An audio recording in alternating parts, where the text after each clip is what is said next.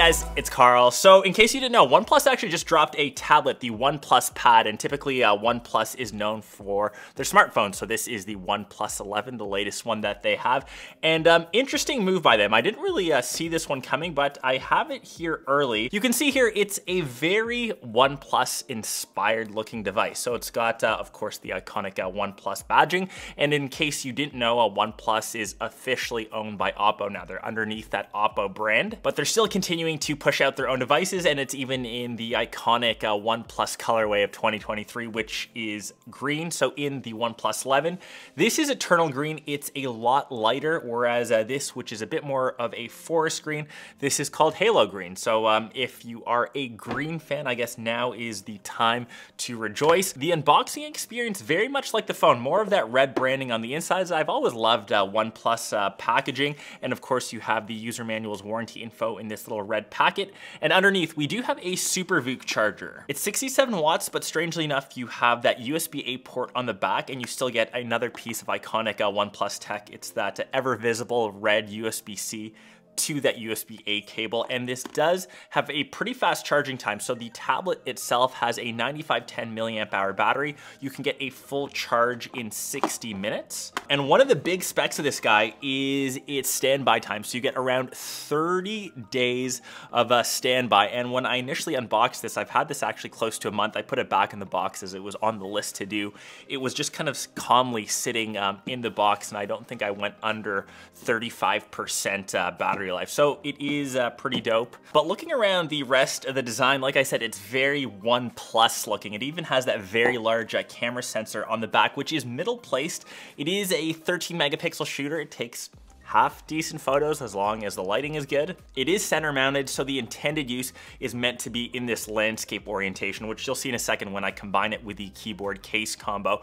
So this is actually the first tablet, the first in the world they say, with a 7:5 aspect ratio. 11.61 inch display, just under 12 inches, 2800 by 2000 and a 144 hertz refresh rate with 500 nits of brightness. In this form factor, I guess it is quite a bit easier to read content. It's more bookish. I'm a fan of this aspect ratio because I tend to consume most content in portrait form when I'm browsing the net, when I'm looking through web pages, and only switch it to landscape when I'm consuming actual like video content. When I'm watching Netflix, I've watched YouTube videos on this, it's been great. But when actually using the tablet, I find that my hands rest weirdly on the camera sensor. So I find it strange that OnePlus is sticking to this aspect ratio, which I like, but the camera placement makes it a bit odd. It's kind of counterintuitive. When you are watching landscape, the content, because of that aspect ratio, does get some pretty big bars on the side. So of course you can always pinch to zoom depending on what you're watching. But when you are consuming it in that, I guess, portrait form, you still get a lot more than a traditional 16:9. So it's obviously a bit of give and take. One thing I have noticed though, for example, I was watching The Mandalorian trying to catch up on my episodes. I was actually traveling with this on a trip. I was watching it in my hotel room. The speaker quality of this is actually pretty decent. There's 4 speakers built in, and it's a noticeable upgrade if you're especially watching most content on your phone, even from my OnePlus device to say my iPhone, which I typically travel around with. It's a nice thing to have, obviously. Benefits of having a larger device, the larger display, hence why you would travel with a tablet. On the inside, it's powered by the MediaTek Dimensity 9000, so one of the latest flagships by MediaTek. The silicone on the inside is good. It's got 8 gigs of RAM. For the most part, a pretty stutter and lag-free experience. I've always been a fan of Oxygen OS, and I think the biggest stutter experience that I've got is actually when you rotate it from portrait to landscape. There's sometimes the hint of lag, which you can kind of see on video here. It just kind of takes an extra half second sometimes to rotate. I'm sure that can be fixed pretty easily in a software update, but it's just that occasional little hiccup which I do notice. It does come in at $479 US or $649 Canadian, so around that mid-tier price. But if you did place a pre-order, depending on the region you were in, $99, you could get either the magnetic keyboard combo or the stylus.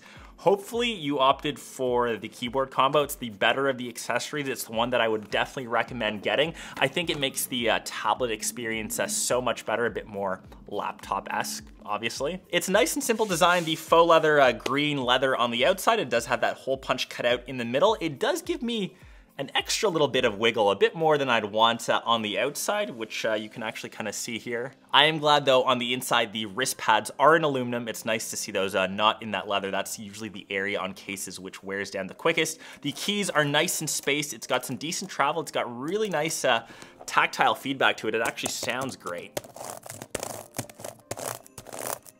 My one thing though, the trackpad which gives good feedback is just a tad bit small for my taste. But overall, it's the accessory to get. You could also get the stylus, which I mentioned.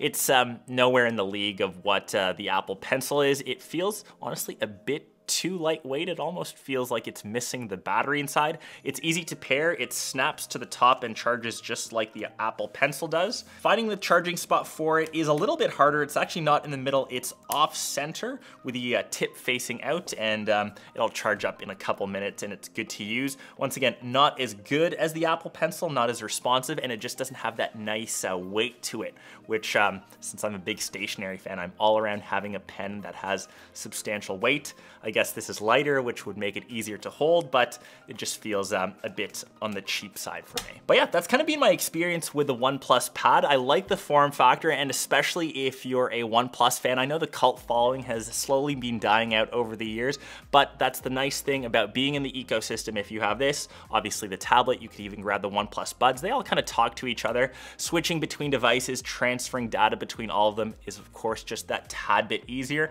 and that's nice to have all of the same devices from the same brand. So let me know your thoughts if you are picking one up. I think you can get by without a stylus, and if you are an artist, if you're dead set on using one, I'd still say go towards an iPad. Even the entry-level one still has a better Apple Pencil experience, but still solid combo. Definitely get the keyboard combo magnetic case with it.